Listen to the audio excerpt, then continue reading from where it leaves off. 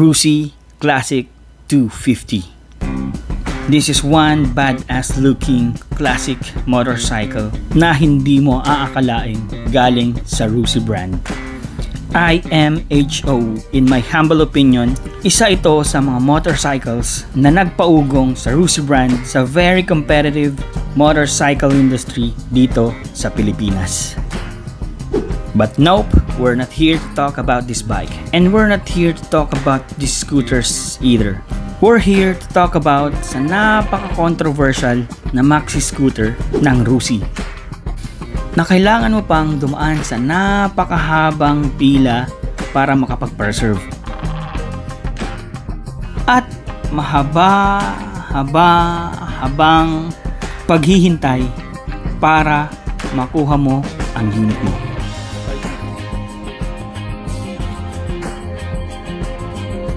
This is the RUSI RFI 175 na kailangan nating ipa-change oil ngayon. At ang ilalagay natin ay ang Honda fully synthetic scooter oil matched with Honda scooter gear oil.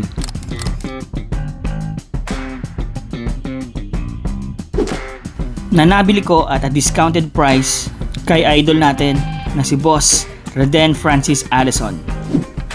Boss, baka naman.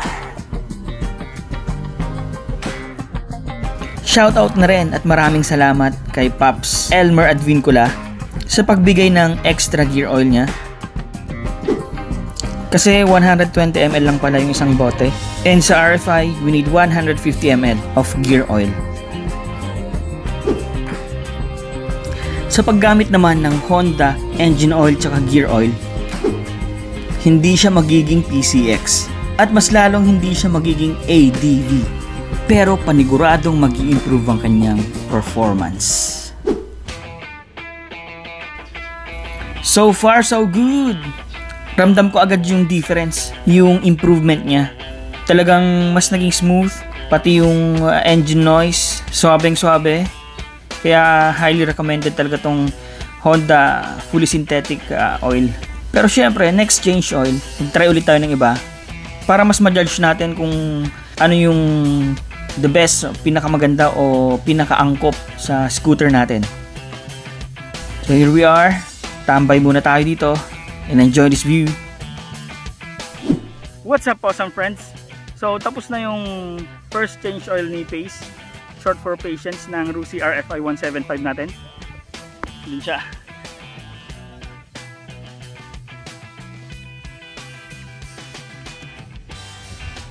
And nandito tayo ngayon sa Narvacan Port Ruins. You have to check this view.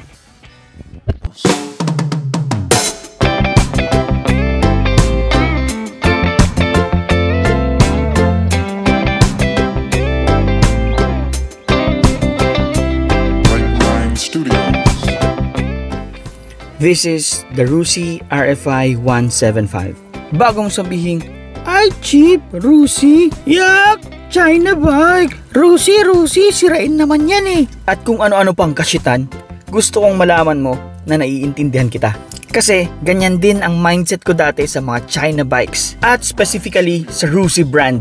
But boy, oh boy, this one right here is totally different. RUSI's partnership with a Chinese manufacturer nailed this one pretty well. At sa mga nagsasabing ginaya ito sa NMAX or sa PCX or sa ADV, please lang, lawakan nyo ang motorcycle knowledge nyo. Dahil kung meron mang kamukha ang design language nito, lalo na sa front face niya, it's none other than the Ducati Panigale.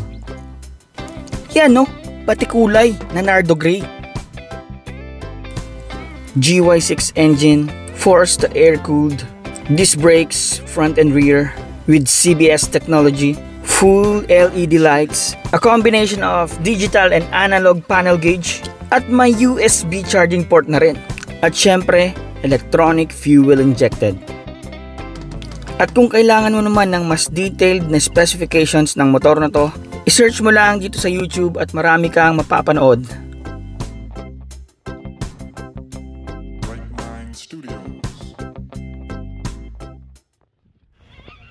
So ayun nga, tapos na ang 500 kilometrong pagsasanay ni RUSI RFI 175. Kaya panahon na para tanggalin ang kanyang 5th gate.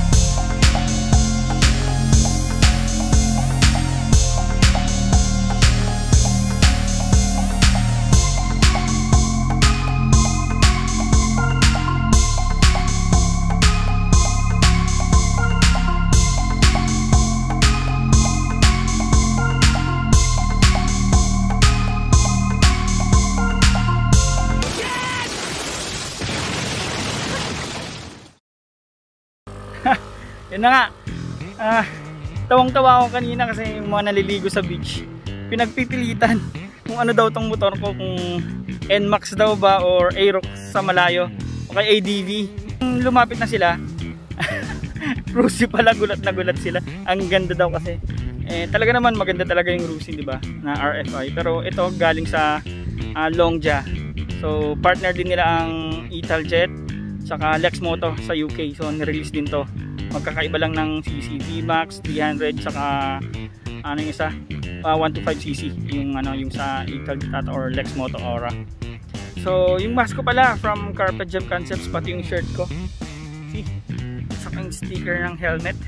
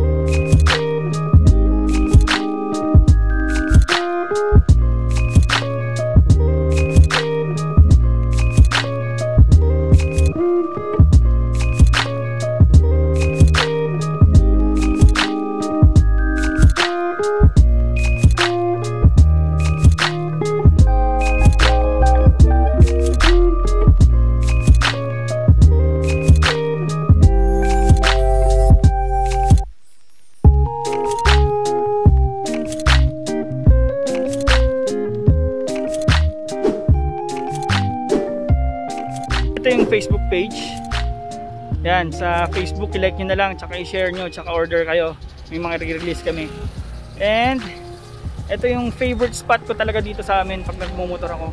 Tsaka ito yung gustong gusto kong pag nagmumotor, parang yung feeling mo na yung freedom, na-feel mo yung wind, nakikita mo yung buong sky. And this one,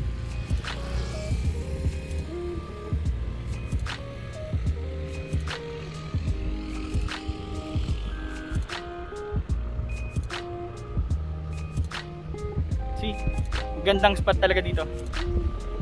So sa mga nagra-rides, daan kayo dito, Narvacan, Ilocos Sur, sa may Sulvec Port Road. Yan, montage lang natin konti.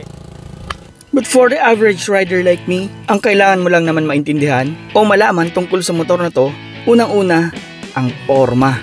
Malakas ang makina, matipid sa gasolina, may malaking box, may available na pyesa both aftermarket at sa RUSI.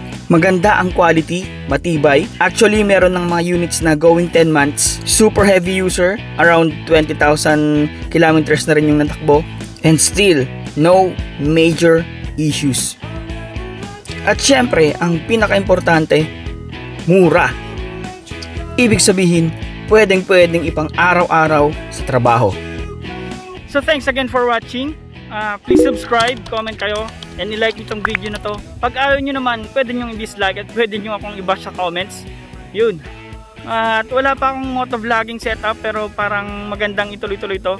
Kung meron tayong Mr. Brightside's average car guy, meron din tayong average bike guy. Sa mga kapwa ko riders, always wear helmet and protective gears, and mag-ingat parati. I-respect nyo bawat sasakyan sa daan. be responsible at mag-ingat parati sa pagmamaneho kasi wala tayong reserbang buhay. Okay? And once again, this is your average bike guy. Thank you for watching. Live your life to the fullest and inspire others to do the same. Mr. Brightside, out.